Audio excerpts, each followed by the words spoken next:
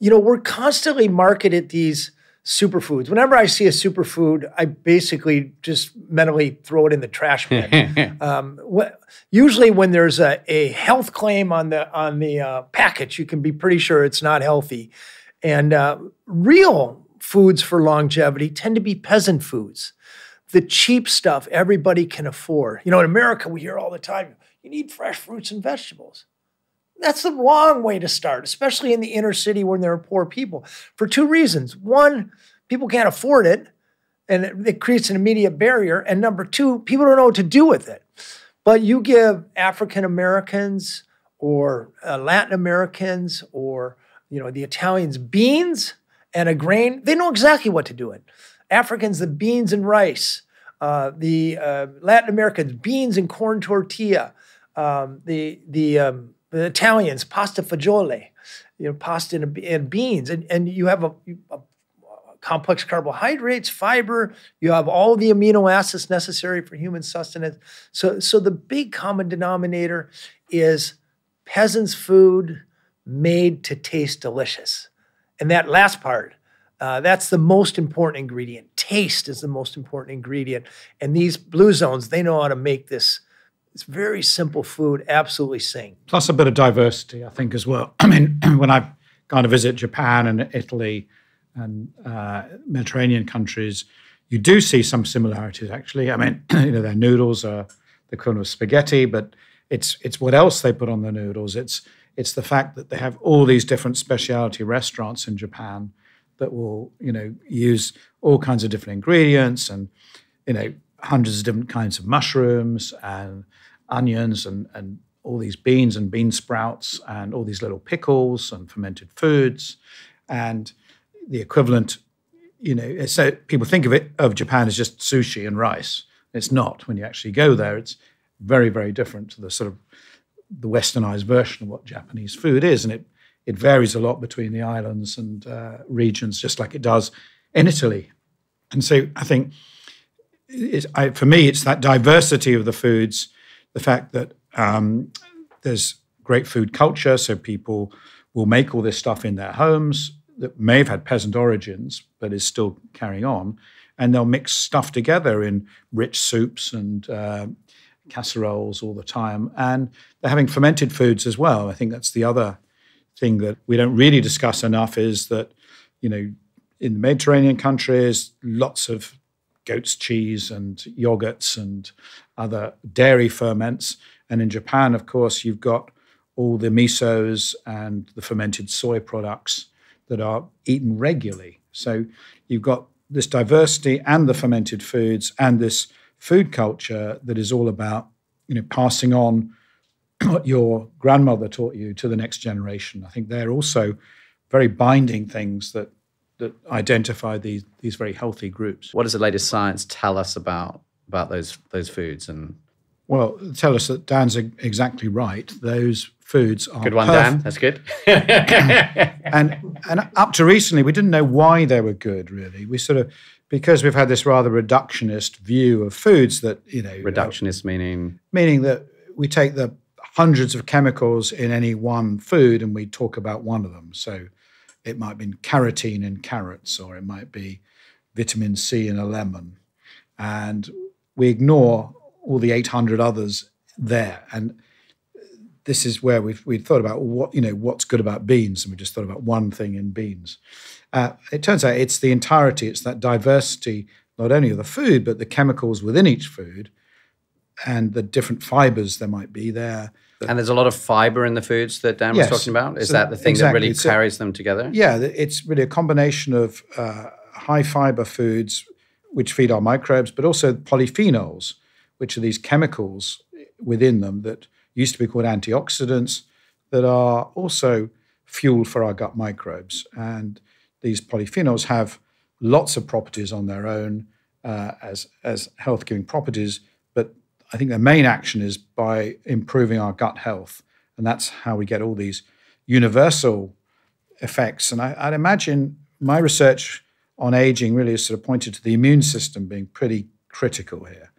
Because if you can have a healthy immune system, then that immune system is repairing your body continuously. It's fighting early cancer. It's repairing the cells. It's making sure that you do live to an old age by picking up problems early. And if that's in perfect condition and it's not fighting inflammation, it's not not dealing with obesity, it's really focused on its main job. That is how most of us who do succeed to live a long time are going to do it. So foods that are good for your gut are going to be good for your immune system, and everything we've talked about.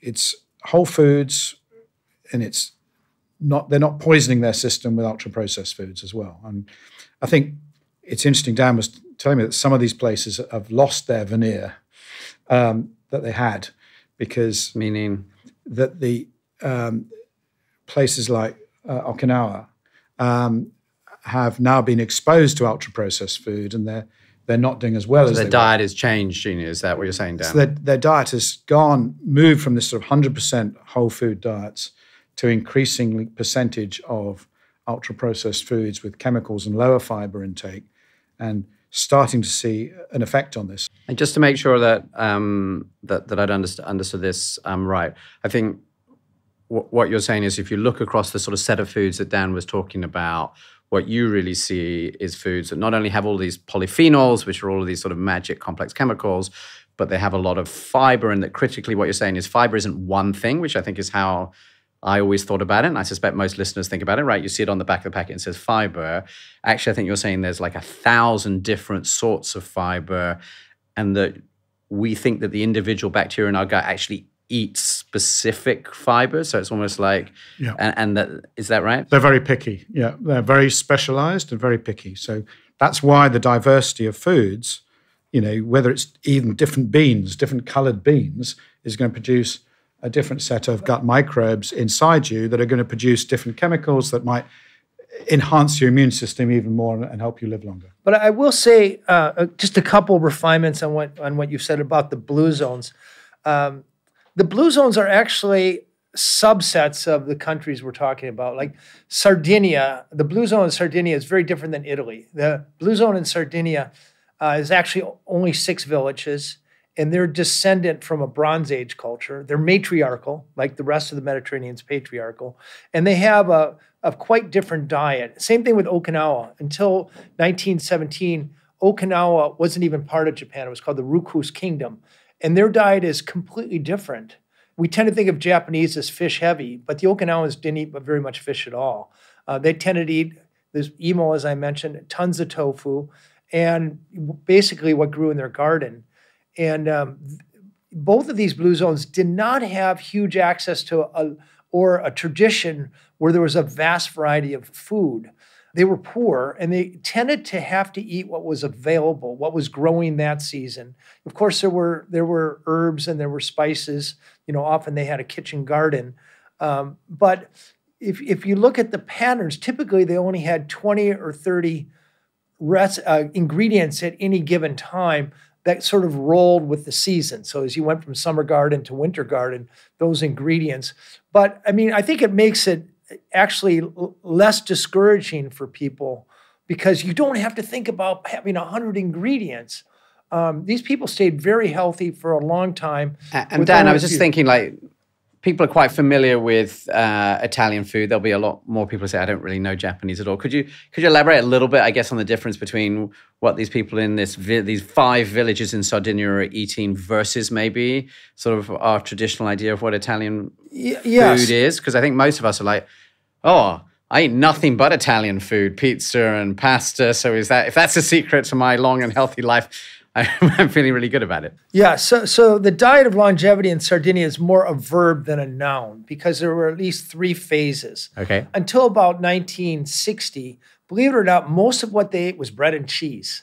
These shepherds had several different kinds of bread, sourdough usually, but also a flatbread called carta di musica. They were shepherds, so these men would go into their pastures. And olive oil, though, wouldn't they? Olive oil, but not as much as you think. The highlands of Sardinia, the terrain is very rugged and not conducive to the olive groves like you would see. Actually, more mastic oil, believe it or not, in the 40s and 50s. But to your point, olive oil is now ubiquitous. in Sardinia. In about 1960s, roads came in. And remember, centenarians were alive. They were middle-aged in 1960s. Amazing. Their diet shift. They were still poor people, and they relied very heavily on huge gardens. And pasta started to come in. But there's more gnocchi than there is pasta. A lot of dishes made with fava beans. And, of course, their celebratory food was pork. Never beef, very little chicken. But on average, about 5 times a month, they would eat pork. The family pig. 5 times a month. So this is a very, very low level of meat eating you're describing. Very low level. The average and American. I guess if they're in the mountains, they're not eating a lot of fish either? No. In fact, you can see the ocean from the blue zone of Sardinia. But I met several centenarians that first time they ate fish in their life when they're in their 20s. Okay. And that's because it took a day to get to the sea. They didn't have a fishing culture. But maybe they get some fish, but by the time they got it back up to their village, it stunk. So you'd see this sort of dried cod once in a while, bacalao, they called it, and they reconstitute that. But it wasn't, we tend to think fish is associated with longevity, but not a lot of fish in the blue zones.